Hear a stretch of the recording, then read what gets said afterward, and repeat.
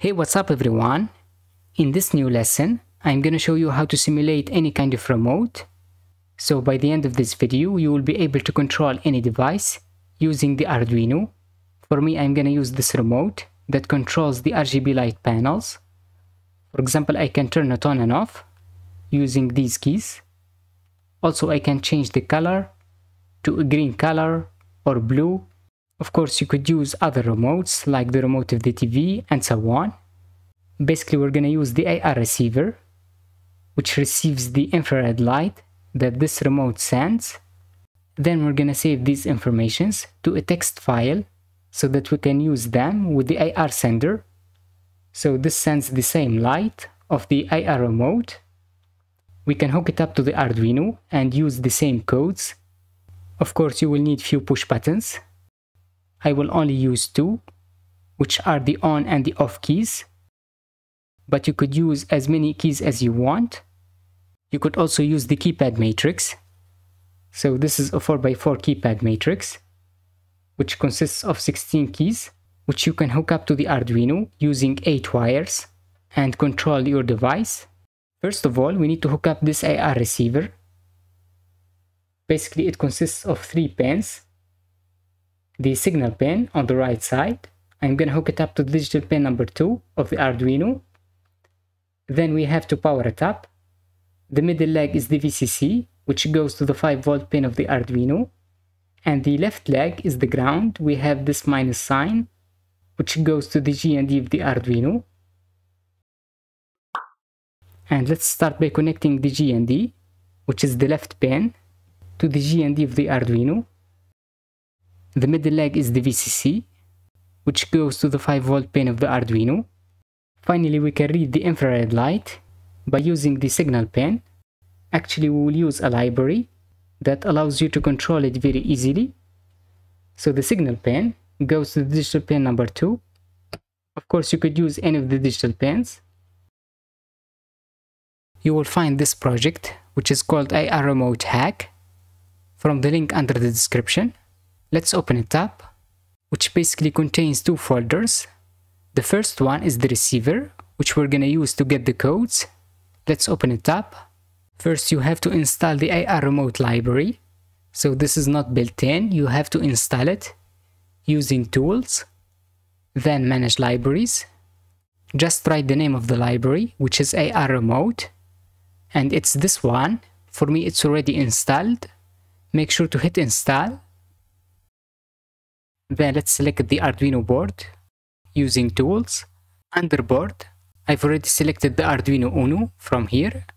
Make sure to select the right one, like the Nano if you have the Nano. Then select the port of the USB cable. So this basically will read the infrared light using the library, and it will be displayed on the serial monitor with this baud rate 9600.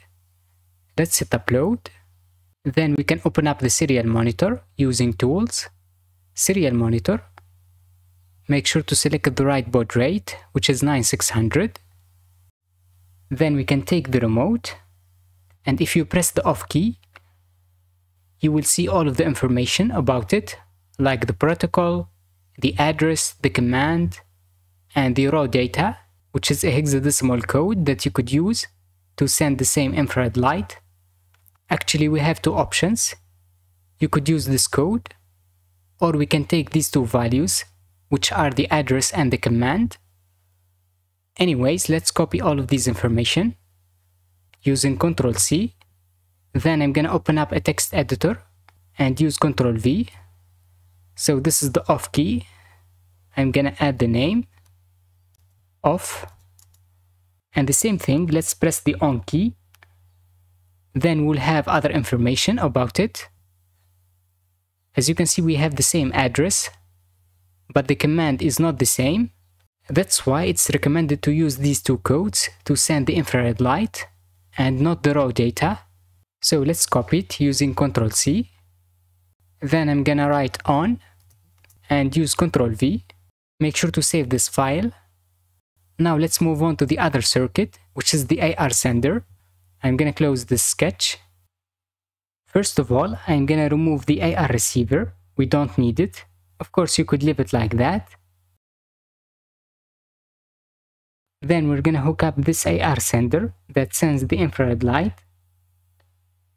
Basically, it's like an LED. It has a longer leg, which is the anode, and the shorter one is the cathode, which goes to the GND of the Arduino. But the other leg, we're gonna connect it to digital pin number 3 so that we can control it. I'm gonna fix it on the breadboard like this and connect the GND to the GND of the Arduino. And the longer leg goes to digital pin number 3. We can test the AR sender without connecting the push buttons. For example, we can use the setup function to send the code of the on key, and that will turn on the RGB light panels. We can open up the sender folder, then the sender sketch. We have the same library. Make sure it is installed. Then I've created few variables like the AR sender pin. We're using the pin number 3. If you are using another pin, make sure to change it from here. These pins are for the buttons. Basically, we can check if we have pressed one of the push buttons that we can hook up to the digital pins number 12 and 11. Under the setup function, we are using AR sender.begin to enable the AR sender. This takes two parameters. The first one is the pin, which is number 3. Also, we have a feedback LED. I'm gonna use the built-in LED that is connected to the digital pin number 13. This LED will turn on when we send an AR code using the AR sender. After that, I've added the pin mode because we want to use the on pin and the off pin as an input pull up.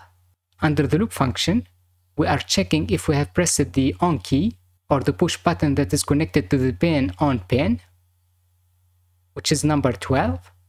In that case, we send the code of the on key using AR sender.send NEC. This function takes three parameters. The first one is the address of the infrared light, which is this address that we have saved. It's the same for the on and the off keys. And the second parameter is the command. The off key has the command 0x2 and the on key has the command 0x3. So this function will send the same AR code of the on key. And the last parameter is the number of repeats, and that's to ensure that the code is sent and received by the device. We can repeat the process 2 times or 3 times as you want. And the same thing for the off key. If we press it, the digital read command returns the value 0. In such case, we are using the same function, arsender.sendNEC. Both keys has the same address, and the command is 0x2 for the off key, as you can see. Actually, we have another function that takes the raw data instead of the command and the address, but it's not recommended. It is commented here, which is arsender.sendNEC raw. It takes two parameters, the raw data and the number of repeats. I'm gonna comment this line of code, and because I haven't connected the push buttons, I will simply go to the setup function and send the code of the on key because the RGB light panels are off for now. I'm gonna copy this line of code, then let's paste it under the setup function after initializing the AR sender, of course, and let's hit upload. And as you can see, the RGB light panels turns on. We can turn it off using the other command or the other code, which is 0x2 for the off key. And let's hit upload again. Now that we know that the AR sender is working, we can add these two push buttons. I've talked about them in depth. Basically, it has 4 leads, but you could use only 2 because it's symmetrical. One of the leads goes to the GND of the Arduino, and the other one, we need to hook it up to the digital pin that we are using. In our case, we are using the digital pin number 12 as the on pin, and the pin number 11 as the off pin. But before that, I'm gonna create a ground rail so that we can add as many push buttons as we want. We connect the GND pin of the Arduino to one of these points. Because they are connected to each other, we can use these as GND. The same thing, we can use it to power the AR sender. I'm gonna connect it like this. Then let's start by hooking up the first push button. As I said, one of the leads goes to the ground. It doesn't matter which lead. I'm gonna connect this one to the ground. And the other lead goes to digital pin number 11. And finally, I'm gonna add the second push button. We connect one of the leads to the ground, and the other one goes to digital pin number 12. And that's pretty much it. Now I'm gonna upload this code using the upload button. And let's check if it's working. And yeah, we can turn it on and off using the Arduino and not the remote. You could use both of them. I can turn it off and turn it on from here. So I hope you enjoyed this video. If you have any question or comment, make sure to write it under the comment section down below.